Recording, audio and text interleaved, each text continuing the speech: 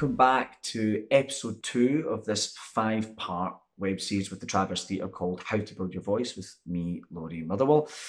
And thanks for coming back. It's nice to see you all here. I hope you found last week interesting. I asked you to look at your own work and have a look at those different elements of your own voice and the work that you want to make and for other people to see. I was interested, did you find it painful? Was it useful? How easy was it? Was it quite quick? Did you quite quickly recognise those different parts and realise something new about yourself? Hopefully, which will be good moving forward. Now, I want you to quickly remind yourself about those.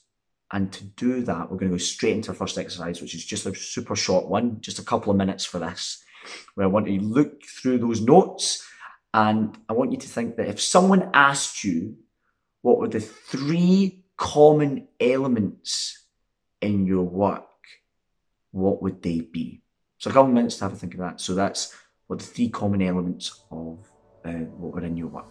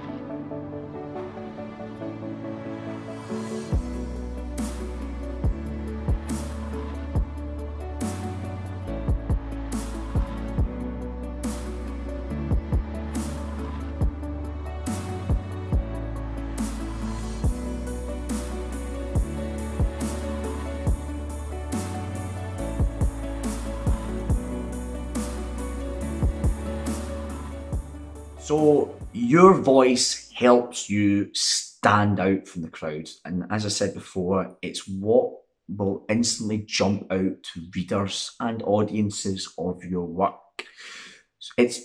Hopefully it means that it can be recognisable as that is, insert your name here, type of play, which would be great because it means that people know what they expect. It also means that people can engage with your narratives easily and it's accessible as well. I think there's so much pressure on writers right now to be a really original and have a cutting edge sort of element to the work or the voice of that artist, which I don't necessarily think has to be completely true. I think that if you are distinct because you're writing for your unique brain, that is in itself enough to have someone engage with your work, actively engage. Now, we will talk more about that, I think, in the next episode. But it's just, again, writing for yourself, and that's what will bring people into your work. And I kind of put my hand up for this, feel a bit jealous of other writers who I see a very distinct and imaginative and kind of brilliant voice. And you want to seek those writers out because you want to see that work, but you do have a kind of a wee bit, you're like, God, I wish you could do that. But remember that what you're writing, the way you see things, might not be so original to you, but to other people looking in, it's something that maybe they do not the way that they see things.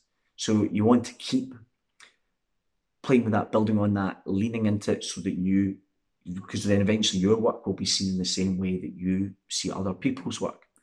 Really just be you on the page. I think that's the important thing. And it's a big part of that is learning not to be so afraid of criticism, and that's from yourself and from others.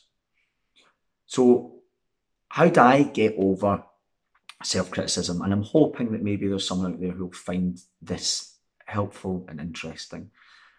I find it's sometimes quite hard, especially with self-criticism. I'm probably my biggest critic when it comes to my work.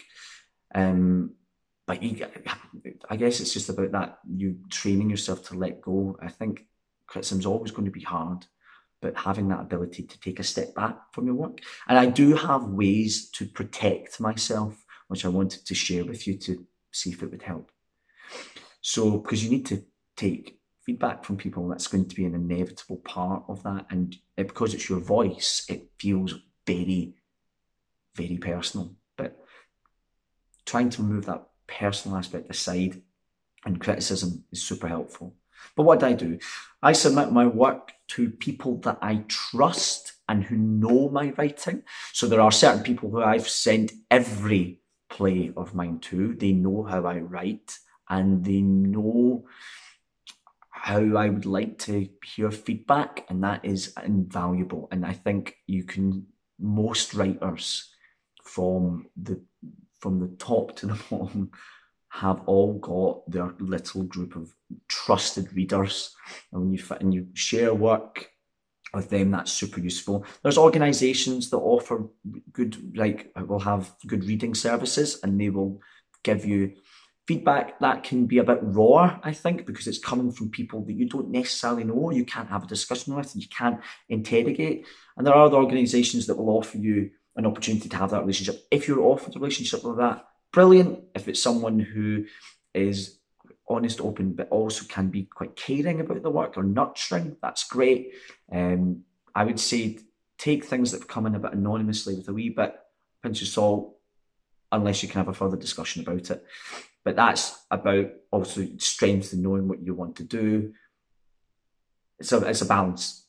There's a real balance there. But I always, first thing I do is submit to people I trust. But there's also other elements to that as well. Don't hold on to the work too hard, I guess, or too long. Don't be too precious about the work itself unless you really, really believe in what you're trying to do and say. And I say that obviously with a pinch of salt because you have to let go of the work sometimes as well. And you can know to let go of things when you know it's not ready to. Because it might take you in a direction that you never quite expected it to go, which has happened to me, where you can give something and suddenly it's like, whoa, you totally said something that is going to change a lot of elements. But you're doing it you need to remember to always do it in your vocabulary, your voice, the way you perceive things. And that's obviously so important. Now, another way I try to protect myself is through my drafting process itself, which is, I think, quite common, where you have a dump draft.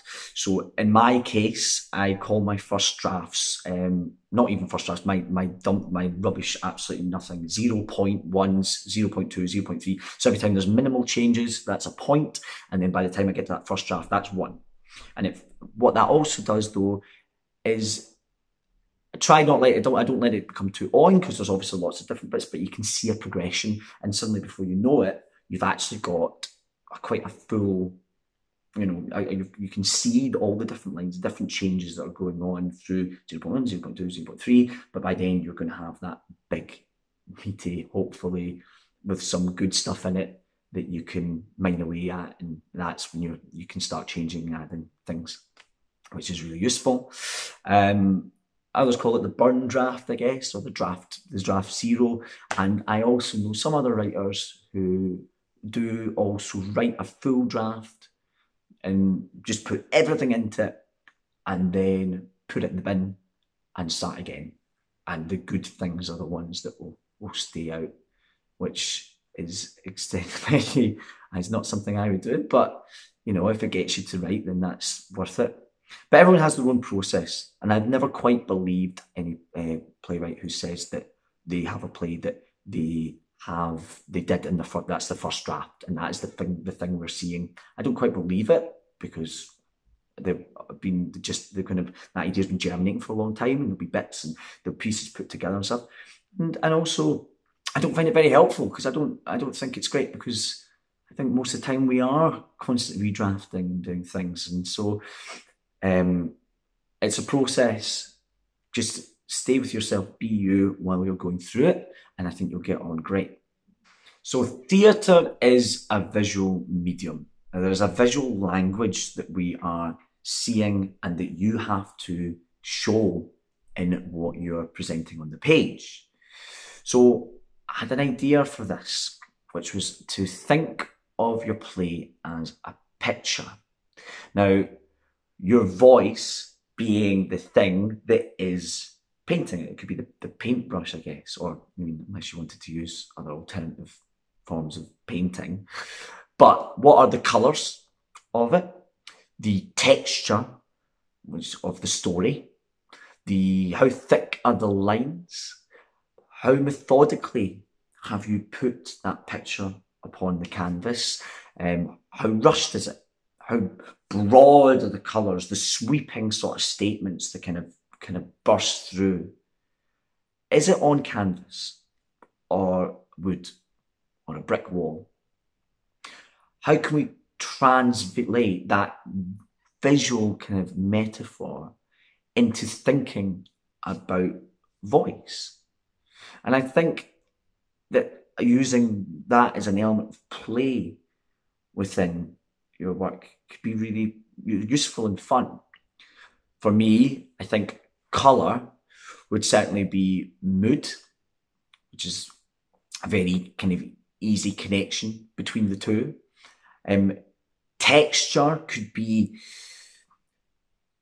it's the way the lines work. For me, that would be language. I think the textural elements, how language contributes to feeling. How thick are the lines? Are archetypal characters? It's a very easy way of doing that. How methodical?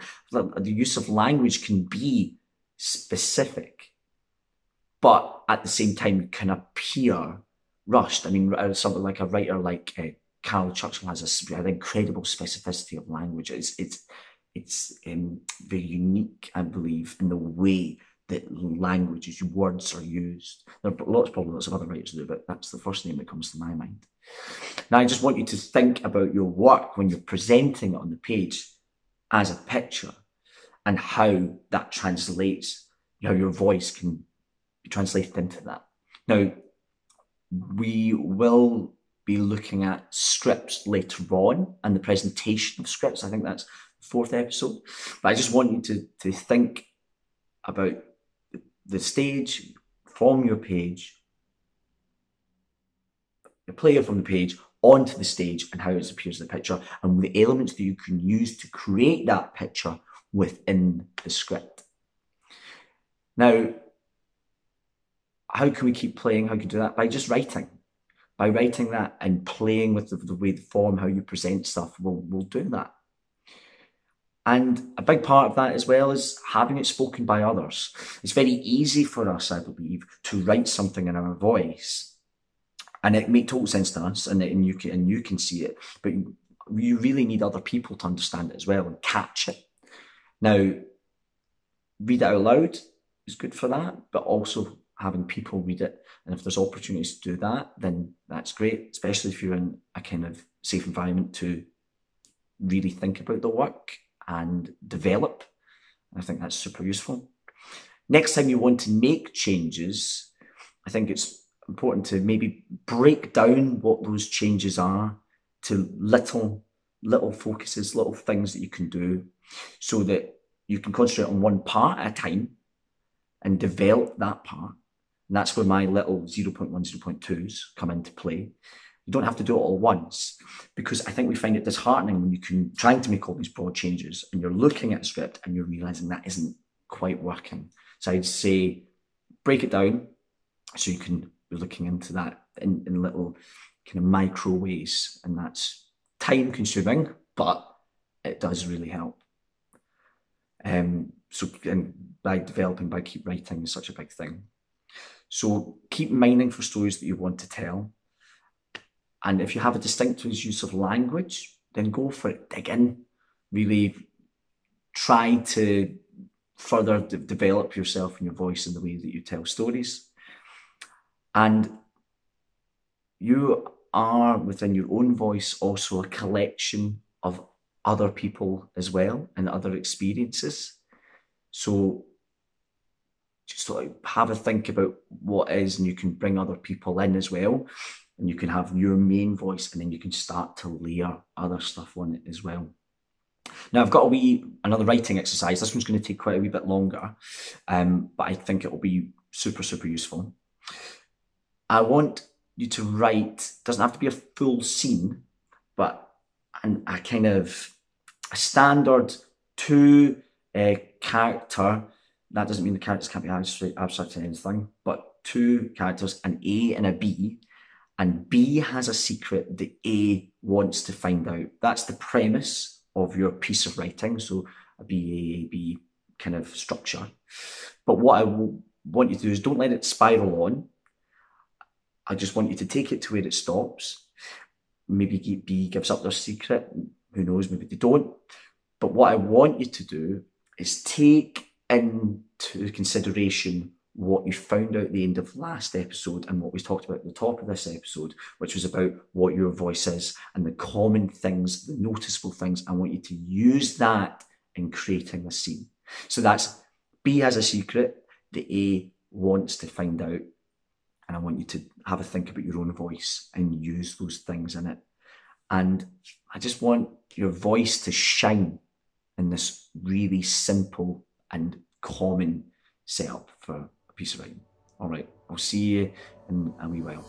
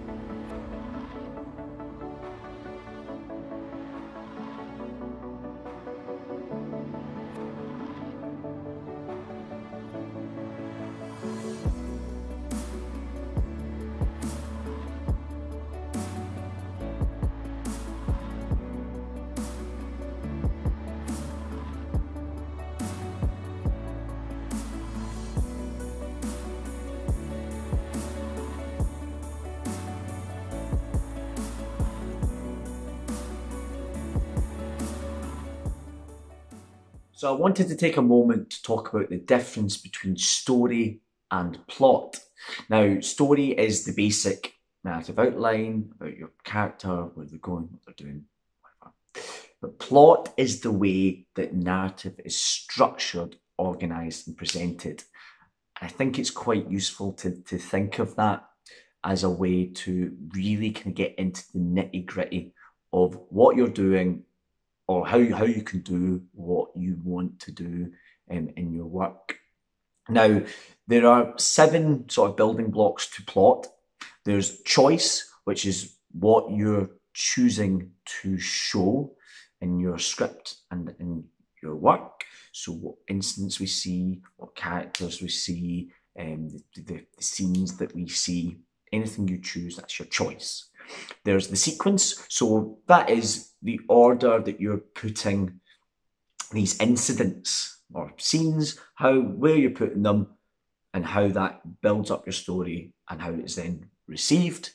There's the rhythm, and that's simply how you put the scenes together, and how they kind of come together, and are they quick, are they slow, is drawn out, and that will create a rhythm to your piece.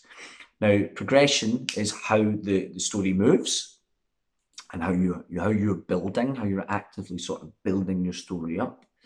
Then there's duration, which is how long we're actually there, how long are we seeing something on the stage, which is also linked into the next one, which is tempo, which is the number of units of action that we are seeing. Now, for example, with Chekhov, the units of action is very slow. It's there isn't a huge amount there's not a huge amount of units of action, so we're kind of there watching everything very kind of slowly unravel. Whereas that could be compared with someone like Sarah Kane, who's again very distinct voice, I would argue, modern voice, but it's very quick, rapid units of action.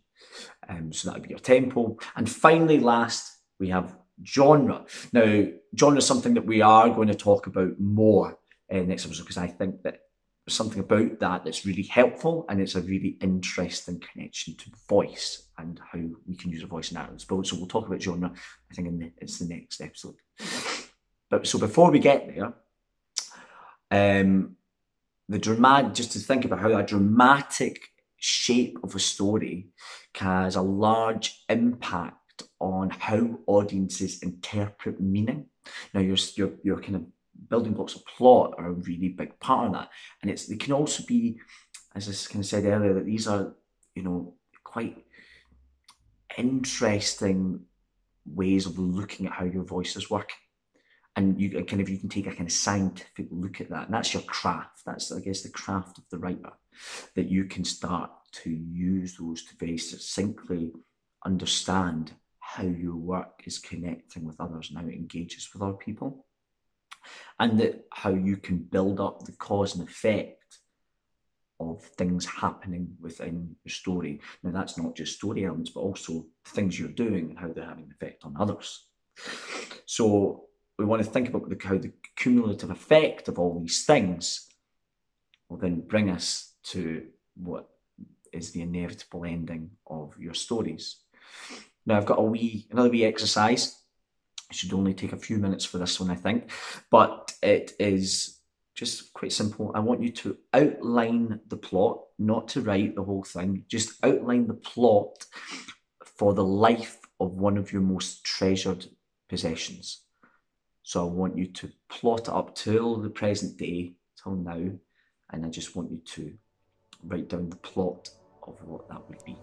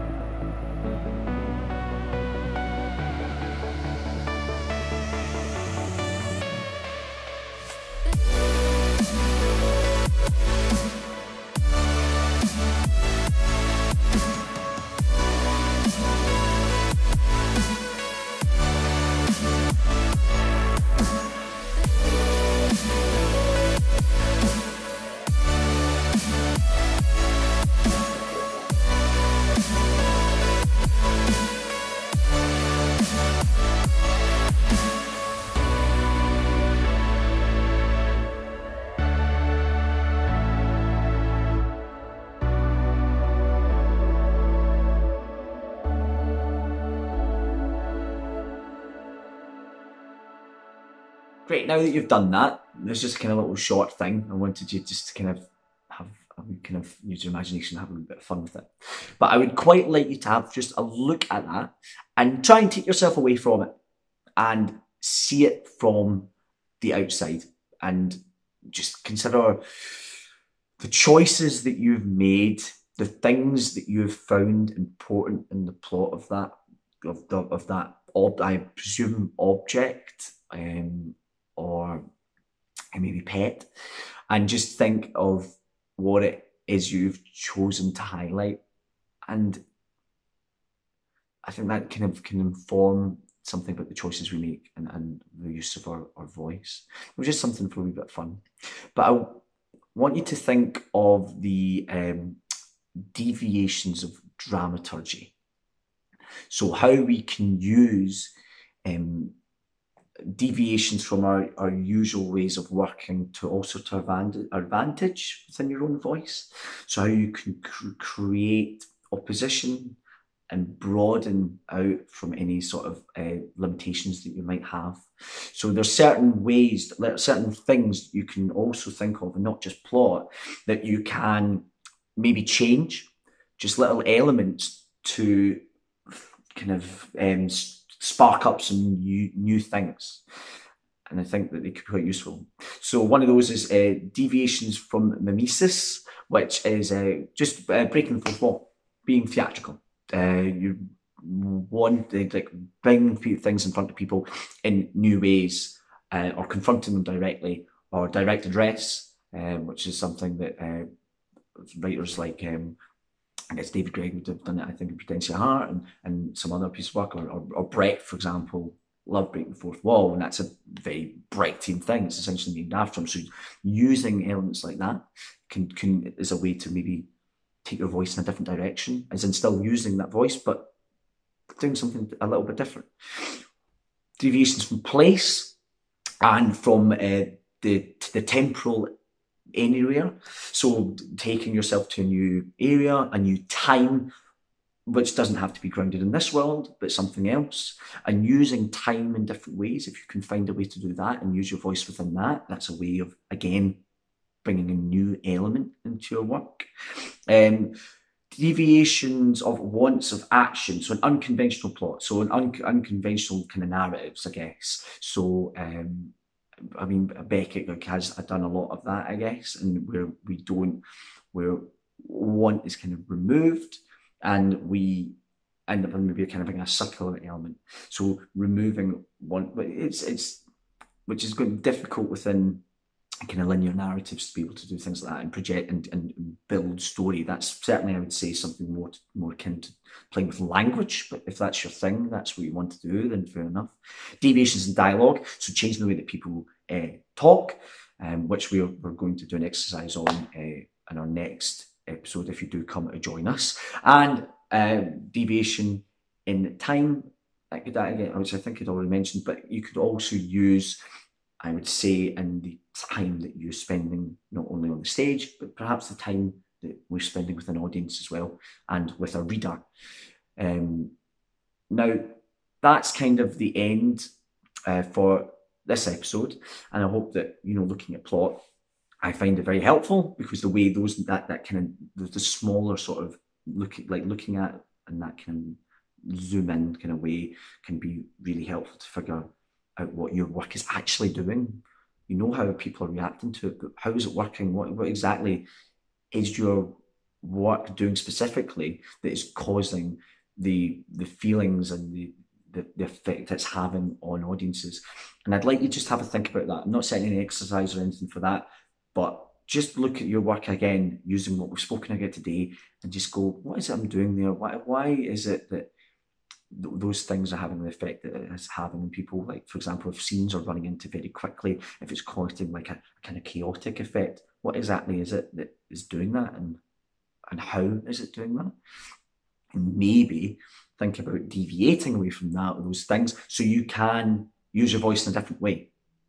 As I said, I think the next episode we're going to talk about genre, which should be really interesting. So I hope you join me again, and see you soon.